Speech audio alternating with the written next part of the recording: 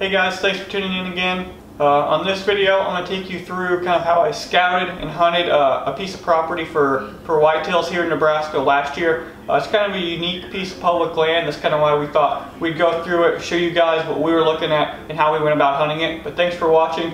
If you like this video and any of our other videos, make sure you subscribe because it really helps us out.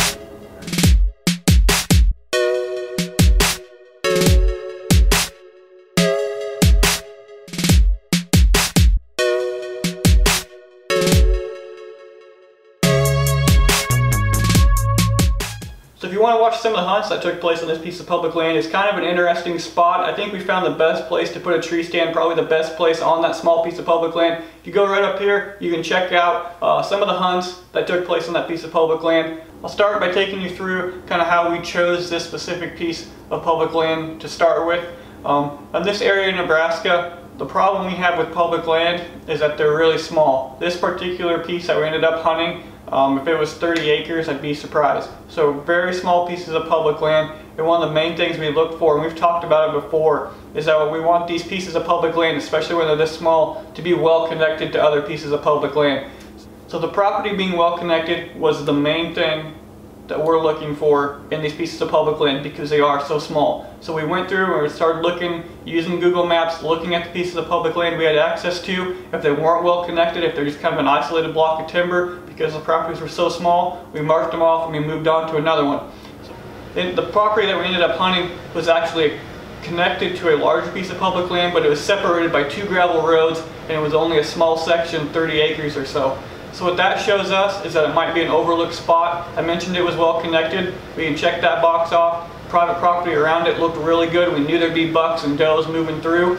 So that's why we chose this property to start with. Is this piece of public land, although being small and along the gravel road, really only had one place to park, kind of right in the middle. You could park off the road to the east as well. So that's why we didn't go to that eastern section. Just based off looking at the maps, that whole eastern half of this piece of public land gone just because of how easy it is to access from other people. If there were bucks on the property, they wouldn't be in that area. So with that, when I got down there in late August to scout, I focused on the western section. I actually started on the south side of the creek and walked the fence line, walked the creek all the way back to the west was my plan. So I ended up going all the way to that western side. I wasn't too, at that point I'd seen some tracks and some old rut sign, but it still wasn't sold on the property. So I was about to give up on it, but I found a place to cross that creek. I got to the other side, and I actually just crossed the creek and was coming up. And it's kind of, swampy isn't the right word, because it really wasn't underwater, but it was kind of native growth, lots of thick brush and understory compared to the rest of the area. And just about that time I was getting close to the fence line and had a doe. I think it was a doe or a buck actually, I'm not sure. I just seen it get up and run. So now at that point there's deer bedded on this property. So now I know there's old rut sign, there's fresh tracks, and I just bumped a deer down here in this bedding area. And now I knew I probably wanted to be on the north side of the creek. So now I know I'm going to hunt this area, but now I need to figure out where I'm going to put my tree stand. And so before I even think about where I'm going to put my tree stand, I need to think about how I'm going to get in and out. This is a really small piece of public land, so if I want to be able to hunt this, I need to be able to get in and out without the deer knowing that I am there. So if you take a look at the map that's up on your screen now, you can see I have highlighted that little swampy area that I knew was a bedding area. I'd walked around in there, obviously bumped that one deer out, and it was a great bedding area. Found a couple more beds in there. So I knew that was a bedding area. And because of that, I need to avoid this area at all costs. And this posed a little bit of a problem because that bedding area is right smack dab in the middle of this teeny tiny property. But I formulated a plan. You can see the route there on the screen. I was going to park kind of in the middle southern part of this property. I found a nice place to cross the creek. There's a little bit of a trail there. So I hit that trail, walked the fence line on the northern side all the way in. So with any sort of a south wind or a southwest wind, I could walk in. It was thick enough and I would be up top high enough that the deer in that bedding area wouldn't be able to see me. So now comes the important part. Where are we going to put that tree stand? We found our access route. We know we can get in and out without the deer smelling us, which is important on this really small property. It's important anytime, but especially on this really small property. So where are we going to put that tree stand?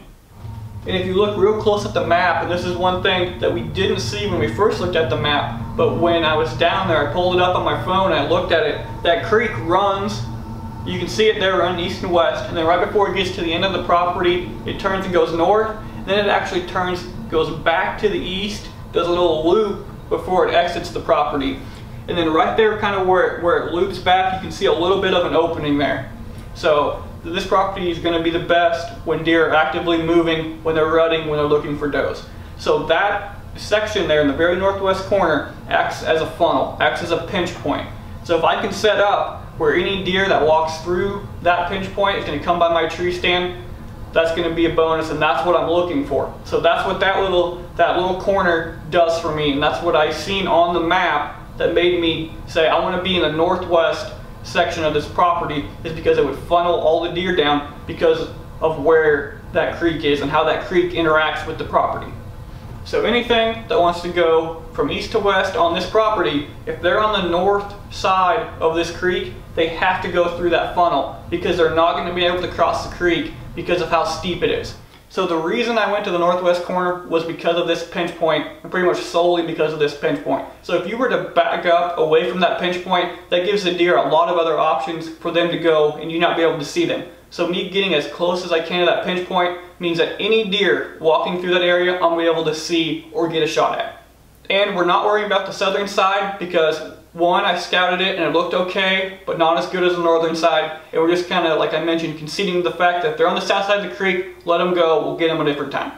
So now we know where we want to be. We want to be by that pinch point. We also know, based on our access, we want a south or a southwest wind so that it doesn't blow into the bedding area when we walk in. So that means we want to be on the northern edge of where we think the deer are going to travel. So that gets a little bit tricky here in this spot because the pinch point or the funnel is on the northern side.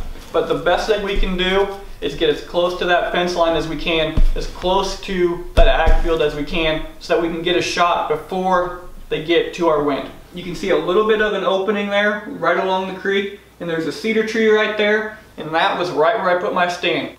So that tree stand location sets up perfectly. The deer can't get behind me unless they're out on the ag field, and that's just something we're going to have to deal with if that's the case. But if they're coming from the south, they're coming from the west, I'm going to be able to, from that tree stand, I can shoot both those areas. It's a nice open shot, a really nice close 30-yard shot. So that tree stand sets up perfectly.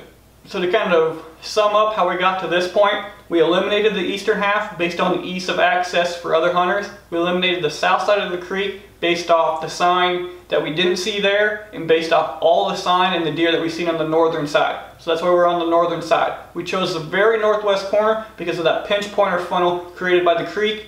We chose the tree stand and our access route based on the wind that we needed to get around that bedding area, and we set that tree stand up so we could hunt it on the same wind that would give us the best access. So that'll kind of walk you through how we scouted this piece of public land, why we picked it in the first place, how we narrowed it down, where we chose the tree stand, how we're getting in and out, and so you guys can see if we scouted it appropriately and why we scouted it like we did. So thanks for watching. We hope to do some more of these hunt breakdowns to kind of show you guys a little bit more about where we're hunting and why the deer are doing what they're doing on specific properties. But if you like this video, make sure to like it and subscribe. It really helps us out. But thanks for watching.